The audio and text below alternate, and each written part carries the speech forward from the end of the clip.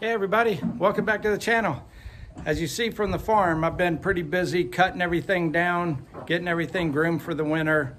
Everything's pretty much going to be going dormant. We're done with hay on the back pasture.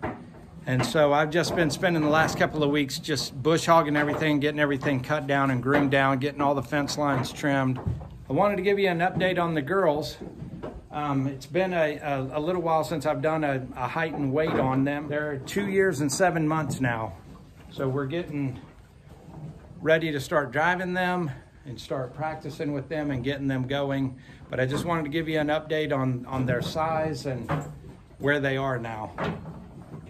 So I'm gonna stand next to each of them so you can kind of see, and then I'll show you their height and weight.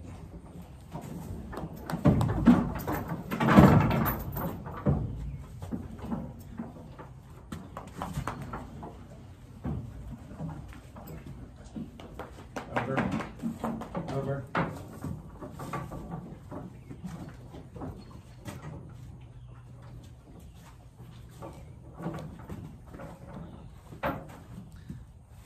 So that's Jean, 2 years, 7 months.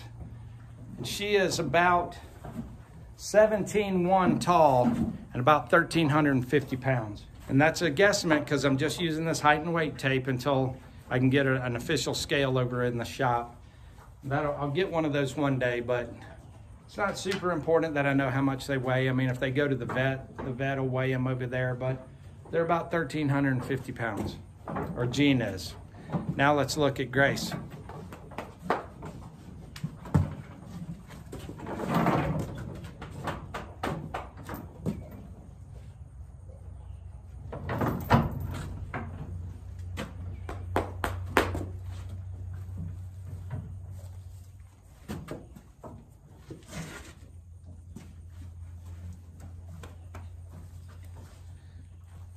The ground's a little bit sloped in her stall. It's sloped in both stalls. I measured them over here at the hitching post prior to putting them in the stalls, but she's about 17 hands. She's about 1 inch shorter than Jean, and she's about 1,325, 1,330 pounds, where she's, you know, about 20, 25 pounds heavier. Grace seems to be growing just a little bit slower than Jean. Jean is always she's always been a little bit bigger, but everything has happened a little bit faster. Her baby coat came off quicker than Grace's. So these girls are 2 days apart. Their mothers are full sisters and they have the same sire. So they're 7/8 sisters. And they've always been real close in size, but she just seems to have developed faster. She seems to be, her face has gotten more of the horse shape versus the foal shape. Her face developed a little bit later. Like I said, she lost her baby coat quicker. About 6 months later, she lost her baby coat. They still have some reddish in their tail, and they still have some reddish in their mane. You can see the front of her forelock here. And at the base of her mane right there, she's got a little bit of red.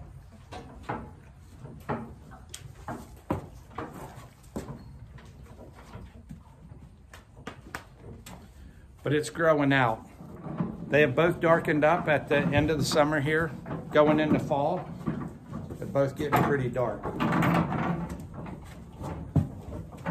But like I said, Jean here has just always progressed a little bit faster. She's always progressed a little bit faster than her. And it's, you know, when we have siblings, if you had twins, for instance, one twin may grow a little bit faster.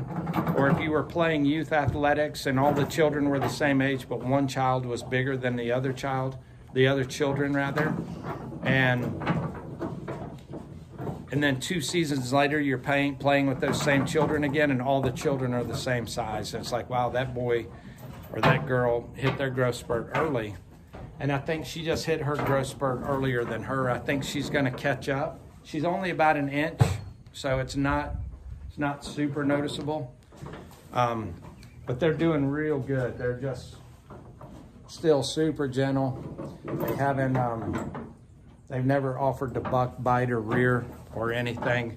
They don't mind the harnesses and the bits and the halters and the bridles and anything. They're just good girls. They follow you all around in the pasture, especially this one. Grace will be there with you, but Jean's gonna be right on your back. And you remember Jewel, she's doing great. She drives excellent. Those of you that have asked, this is a scald mark. This is from where the Amish man had her bridle on her or her halter on her in the pasture or driving or working or whatever, and it scalded, it killed the hair follicles. So the hair grows white instead of black. The hair is still there, it's just killed the hair follicles and now it just grows white.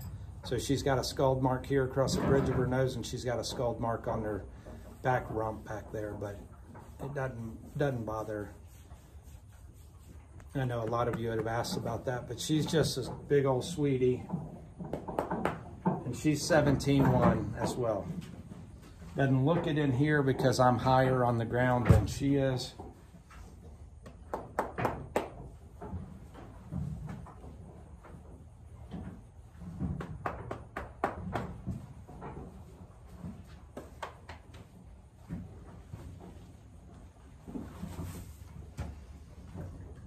Super gentle. You can do anything you want with her. And this is the new girl. This is Becky that I picked up 2 months ago. Her and Jewel have made an incredible team.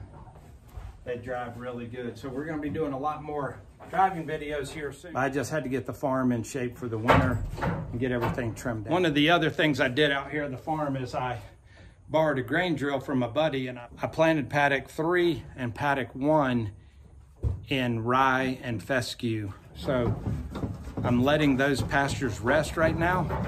So hopefully it'll germinate here in the next week and a half. And then I'll have some rye growing really good in there, and I'll have some winter forage for them other than the hay.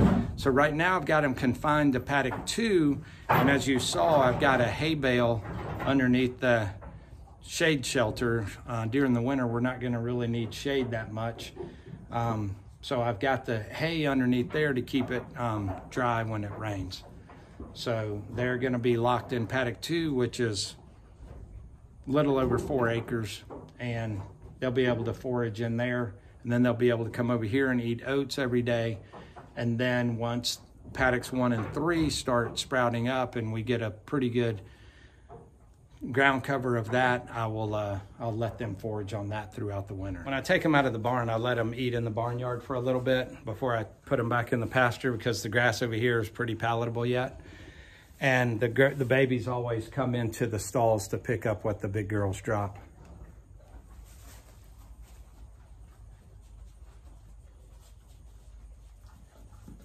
Jean always goes over to get water first, and then she'll come back, and then she'll go into the stall and help Grace clean up.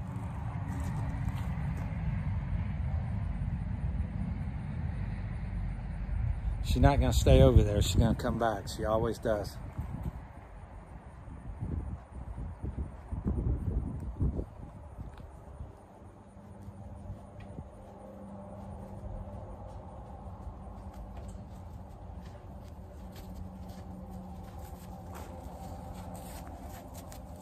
Yeah.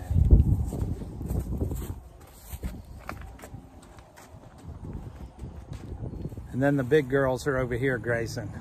I'll leave them out here for 20-30 minutes, and then I'll run them back over. So this is just kind of like dessert out here. Just, they've grazed it down pretty far, but they still like it. They'd rather eat this than that out there. That's gonna do it for this week. I appreciate you watching. We'll get some more driving videos out real soon. Now that fall's here, it's gonna be really enjoyable to drive in the woods and on the dirt road. So remember who you are, be kind to those around you, stand up for what you believe in.